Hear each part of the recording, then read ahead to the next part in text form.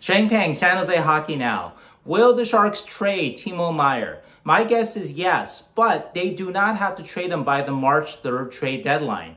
A couple weeks ago, an NHL executive told me that he expects that the Sharks will get a Bo Horvat-like return for Meier in trade. Now, that may not seem that high. That's basically a first-round pick, a grade B prospect like Atu Ratti, and a young but not spectacular player like Anthony Beauvillier.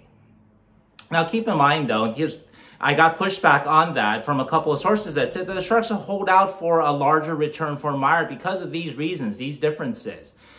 Horvat was a pending UFA, a rental, so pay the rental price for him, whereas Meier's an RFA. Whatever team is acquiring him will have him this year and next.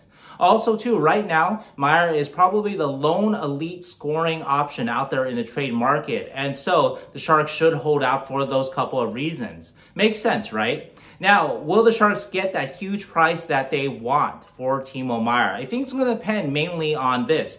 Whether or not teams outside of the Sharks see Timo Meier as a franchise cornerstone guy, as a guy that you want to commit 8 years. He's going to be expensive, that you want to commit long-term to on your team.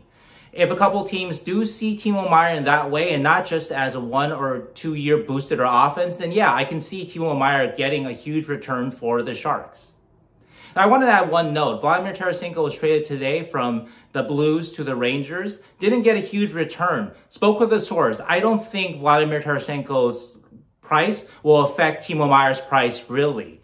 Tarasenko's 31 was a great sniper. But right now, though, Meier is seen as a clearly better player than Tarasenko. And so I don't think there's any real comparison between the two right now.